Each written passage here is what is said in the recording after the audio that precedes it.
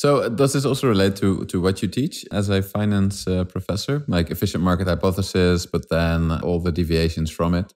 Yeah, I mean, it's a funny thing because I never love when people kind of come out and sort of say the efficient market hypothesis is rubbish because it's not, and I think it really is a good rule of thumb for most investors, especially if you're kind of planning on, just sort of spending a few hours a week on your investment portfolio. It's probably a good approach just to think of things as efficient, but the truth is, at least the really hard view of the efficient markets hypothesis doesn't necessarily stand up to a ton of scrutiny in that we can find all sorts of things that are unusual and that are sort of, what can I say, like sort of special cases where they don't make sense within that context. One of the earlier ones that was, because I graduated university very much with that EMH point of view.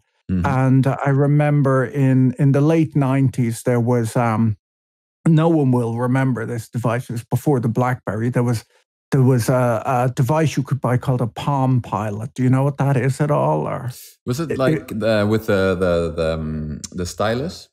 exactly. It was kind of the first handheld computer. And there were, in truth, terrible things, but the world got very excited about them. It was kind of pre-BlackBerry smartphone kind of thing, but without a phone.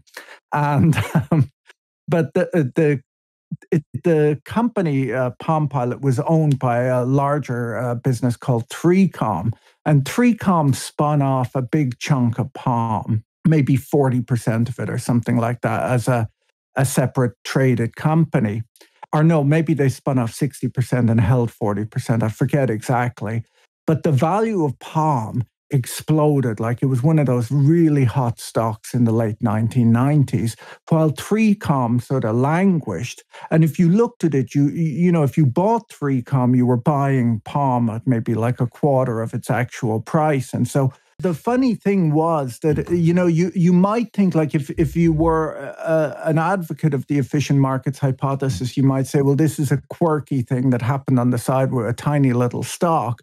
But this was something that was all over the newspapers. Like, I bet there were a dozen articles in the Wall Street Journal about the puzzle of why is Palm doing this? And throughout my career, you just see hundreds of examples like this. Like, even we'll say, for example, the meme stock thing, like in a truly efficient market, like in sort of any version of EMH, that wouldn't happen.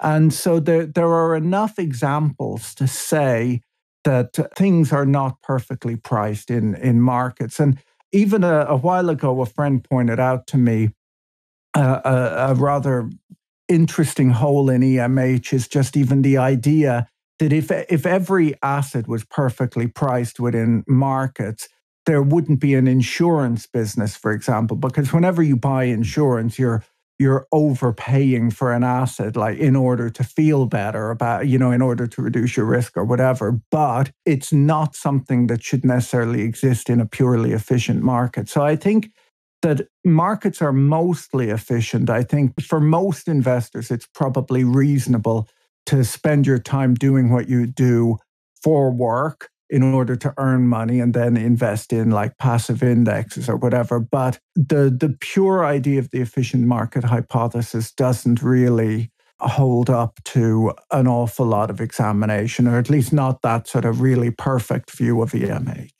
Yeah, and you also mentioned like the hard view. Like, well, but with your example, I wonder if economists wouldn't then come up to you and say, but okay, but this is different risk preferences for investors. So it is still efficient to have that some risk-averse investors want some insurance.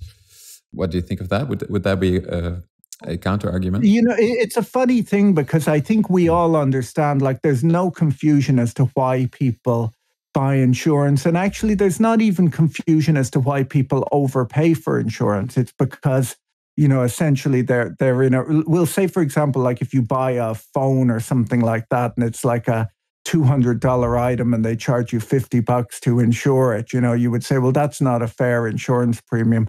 Why does anyone pay it? And it's like, well, the answer is that they're too lazy to look into other things.